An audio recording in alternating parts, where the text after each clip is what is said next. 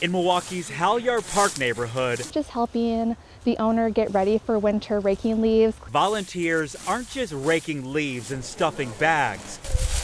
They're also filling hearts. It provides help for me to keep up the yard. Cassandra Brooks is one of the more than 100 homeowners in Milwaukee County who volunteers are helping on Make a Difference Day. It gives me hope for the young people. Volunteers showed up to dozens of homes Saturday morning to help those in need. I really enjoy seeing them volunteering and helping the elderly and the seniors. In this yard, there's no college rivalry. I think it's really awesome that UWM and Marquette are here together. There's just one mission. We're all just out here to help the community, make things look nice, and make a difference. That's what this day is all about. It's really inspiring that this is what they choose to do with their Saturday morning, and hopefully they take that into the rest of their week. I'm just very appreciative.